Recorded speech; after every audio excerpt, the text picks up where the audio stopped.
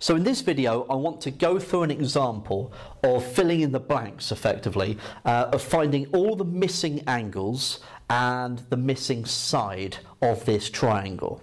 Okay, so first thing I'm going to do is just label the sides. So I'll call that lowercase a because it's opposite capital A, lowercase c, lowercase b. What I want to do with this example is really kind of show you some of the pitfalls. Okay, one pitfall in particular, really. So first things first, I've got two sides and the interior angle.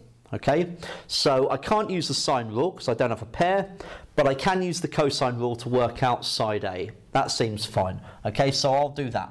So the cosine rule, a squared is equal to b squared plus c squared, take 2bc cosine A.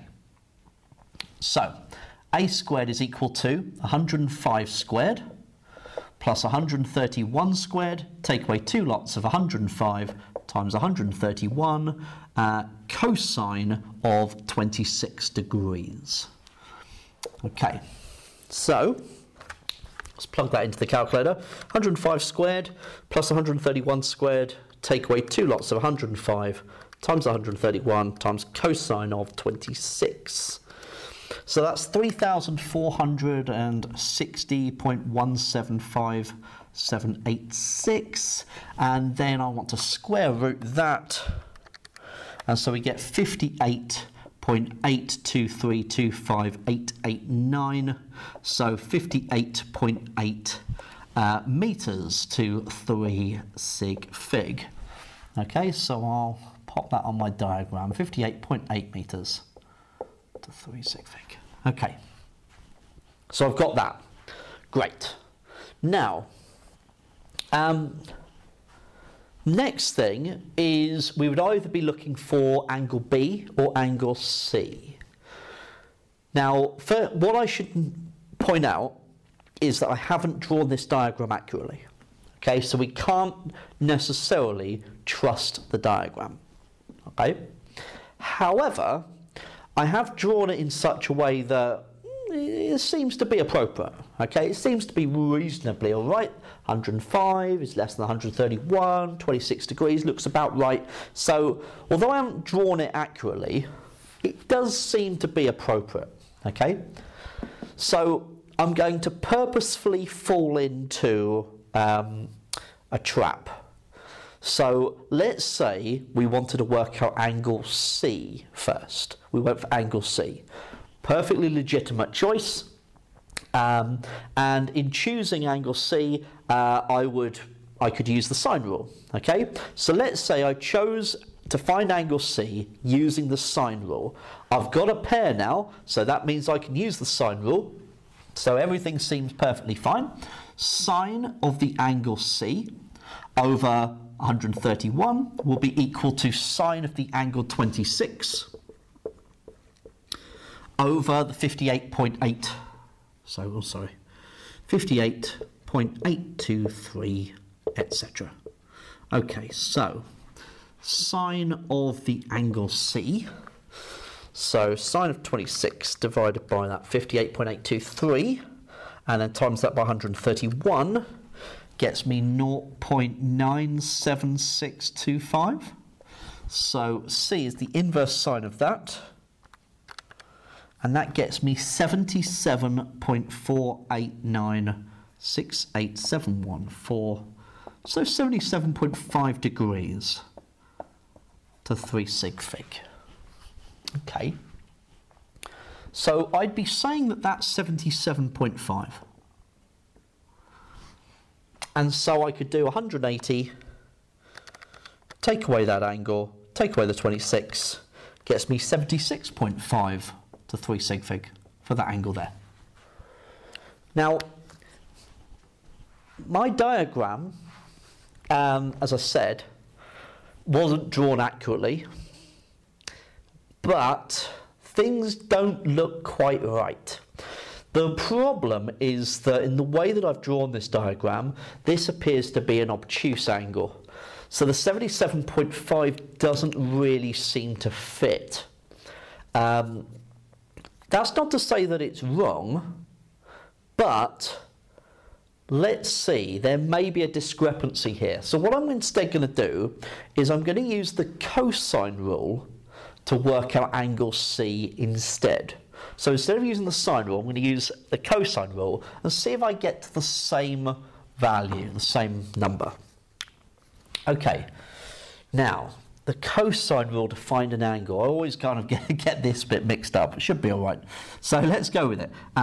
Cosine of the angle C, so I've got to rearrange the cosine rule in my head, is going to be, what's that, a squared plus the b squared. So let's write that down. A squared plus the b squared minus the c squared over 2ab. Okay, so a squared is going to be the 58.8 etc. squared plus the b squared, so 105 squared. Take away the 131 squared divided by 2 times the 58.8 times the 105.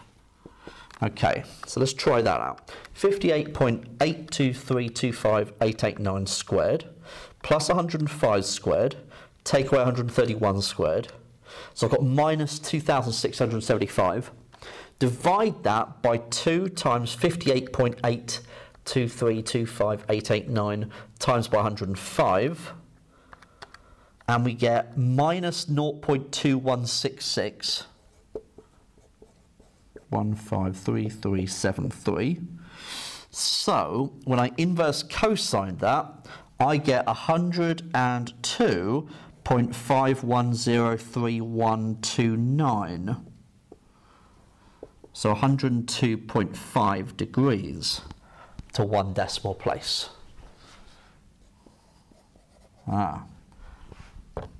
They're different. Now, do you also notice that they add up to 180 degrees? Okay. What's the problem here? Now, the 102.5 certainly fits better with my diagram. Okay. Now, the cosine rule, because the cosine rule is using all 3 sides, there is no other way to draw the triangle with those 3 sides. It's kind of fixed. All the angles inside are fixed. The problem is that when I use the sine rule, when I was using the information of the 131, the 26, and the 58.8, okay, so the information that I know to be true, okay, so I'll draw that side in, because I don't know the length of that side, because I'm not using the 105, I'm not using the length of B. I am using the length of 131. I know that that's 26 degrees because I'm using those 2 bits of information, and I'm using the 58.8. Okay, so the 58.8 I know to be true, but the problem is that I don't know that angle. I'm not using that angle in my calculation, so it would only be assuming it to be that way. It could be that it's the same length, right? But it could be that the angle is that instead. So maybe it's that, maybe it's that. And the sine rule has given me this one rather than that one. Okay?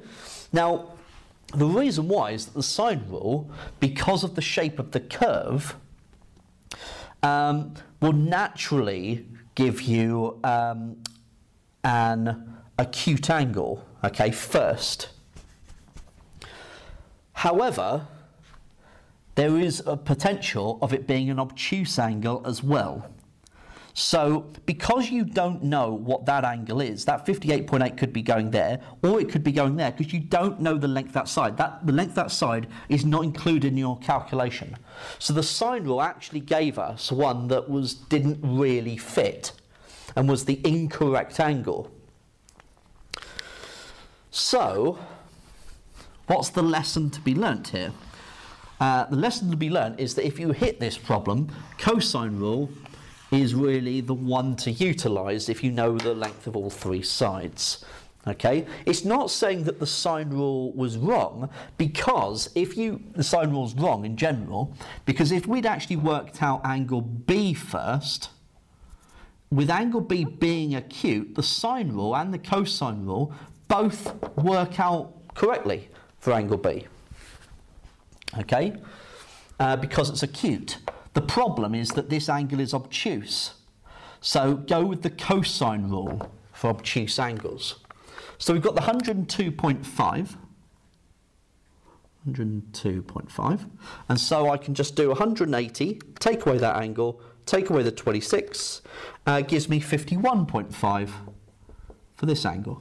So you should find that if you've used the sine rule or the cosine rule to work out angle B first, you should get the 51.5. Okay?